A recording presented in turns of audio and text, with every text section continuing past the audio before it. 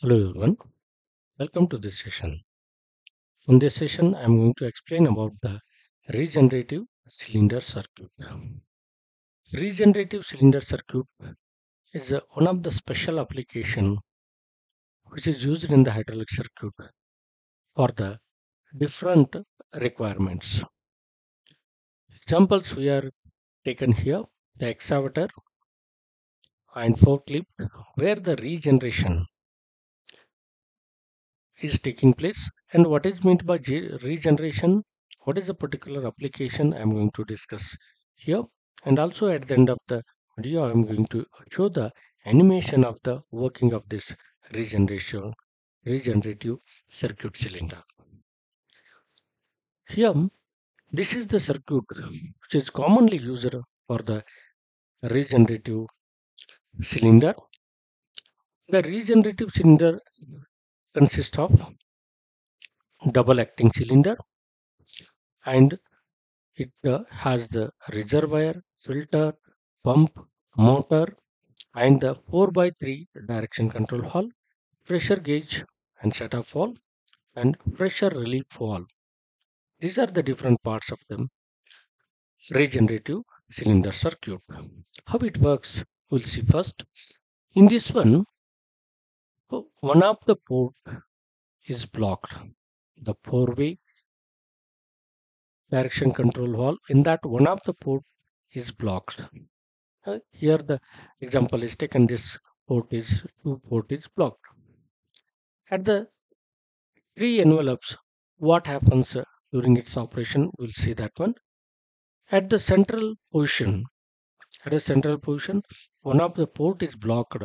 Therefore, this the directing to the cylinder that is also blocked. Therefore, the flow is directed to the tank through the direction control valve during the central position.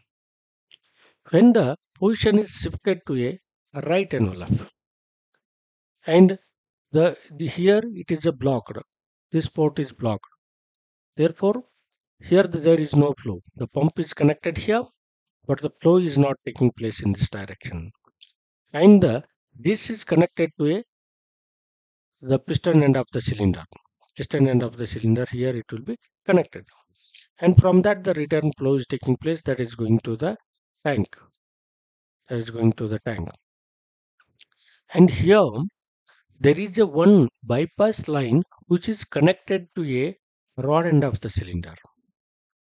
And as this port is blocked, the flow is taking place through this bypass line to the rod end side, and there the retraction of the cylinder is taking place. Retraction, the piston is moving from the right to left, that is the retraction. The retraction of the cylinder is taking place. And normally, okay, for the what distance the retraction is to be taken place, that will take, and the flow from the blank end of the black end of the cylinder, that is going back to the tank. This is in the retraction stroke, it will works as a similar double acting cylinder, how it is working. And during the extension, the direction control valve switches to a left envelope. Here, this line is connected to a tank. Line is connected to a blank end of the cylinder. And the return line, this is the blocked. As this is blocked, there is no return from this side.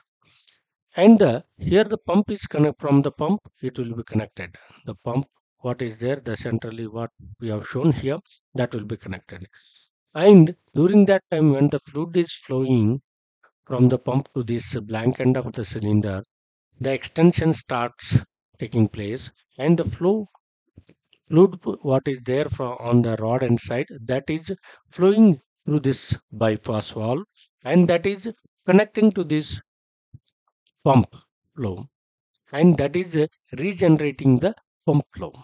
And here the pump flow, that is the QR is the return flow, and the QP is the pump flow. Both will be added. The total flow is flowing to this blank end of the cylinder. Therefore, the flow rate is more compared to the normal operation of the cylinder. Therefore, as the flow rate will increase the speed of the extension of the cylinder, the speed will be increased here. In order to increase the speed, we are going to use this regeneration type of the cylinder. And here the total flow, how it will be have the more flow rate and how the working will be taking place, that will be discussed with the animation. But here the total flow rate, what is that, will take here the total flow rate Qt entering to the piston end of the cylinder equals to the pump flow rate Qp plus of the regenerative flow rate which is returning from the rod end of the cylinder, coming from the rod end of the cylinder. Therefore, the total flow rate is equal to Q2 is equal to Qp plus Qr. Therefore, as the flow rate is higher, then the speed will be higher. Now, to have the higher speed of the extension of the cylinder and the return stroke as the normal speed, we are going to have the this regenerative cylinder circuit. And here the explanation we can take for the regenerative circuit cylinder. The figure shows the regenerative circuit that is used to speed up the extending stroke. The speed up the extending stroke of a double acting cylinder, hydraulic cylinder. Note that pipelines to both ends of the hydraulic cylinder are connected to parallel and that one of the port of the four-way valve is blocked. Okay, both the lines to the blank end side as well as the rod end side, both are connected parallel, but one of the port is blocked. The operation of the cylinder during the retraction stroke is same as a regular double acting cylinder. Fluid flows through the direction control valve via right envelope during retraction, and in this mode fluid from the pump bypasses the direction control valve and enters the rod end of the cylinder. It will be bypasses and enters to the rod end of the cylinder. The fluid in the blank end drains back to the tank through a DCV as the cylinder retracts. Blank end side fluid whatever is there, that is draining to the tank. When the DCV is, now we can see this is the last point, what is there, it is the for the regeneration. That is when the DCV is shifted to the left envelope configuration. The cylinder extends as shown in figure. The extension, how it will be taking place, that is shown in figure. The speed of the extension is greater than that for a regular double acting cylinder because flow from the rod end QR regenerates the pump flow. QP provides the total flow rate QT, which is greater than the pump flow rate to the blank end of the cylinder. It is greater than the normal flow rate of the at the blank end of the cylinder. Therefore, the speed will be increases. Here we can see its animation. Here we can see that this is during the left envelope and this is the left envelope and this is the right envelope. During that time flow from the